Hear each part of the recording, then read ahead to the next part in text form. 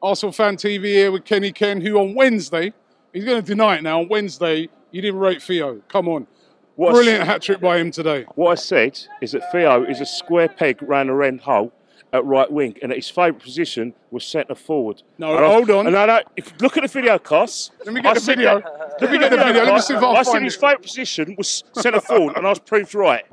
Wasn't I proved right? Did I say that? Didn't you also say something about what has he done since he's been here?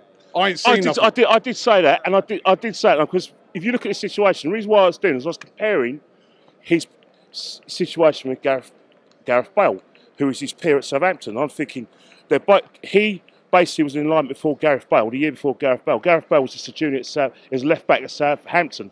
Gareth Bale's now gone on to higher honours at Real Madrid. And do you reckon a lot of that's been because of his injuries?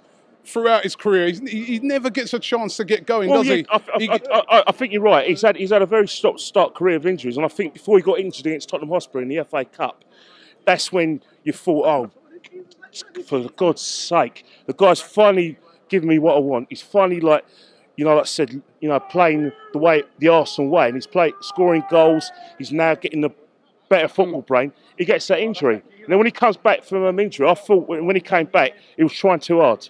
Like when he came, especially against West Ham, he had loads of chances he normally puts away.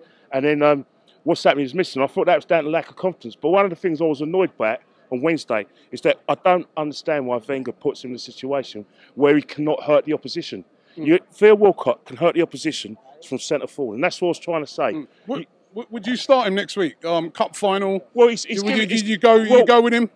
Well, he's given his manager something to think about, hasn't he? He's scoring a hat trick. Like I said, I think Villa are not very good with against pace. Yeah. So I think his pace will hurt Villa in the first half. I don't think Wenger's going to play him. He's going to go by his tried and trusted system.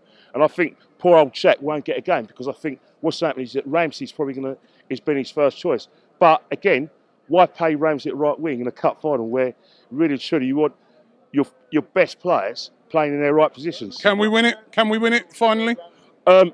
Basically, if it gets to extra time, which I think it will, we're going to win. Because you look at our bench, we've got a wealth of experience on the bench. You look at Villa's bench, who they got on the bench? So I think it'll be extra time, 3-1 Arsenal. Listen, it will be okay.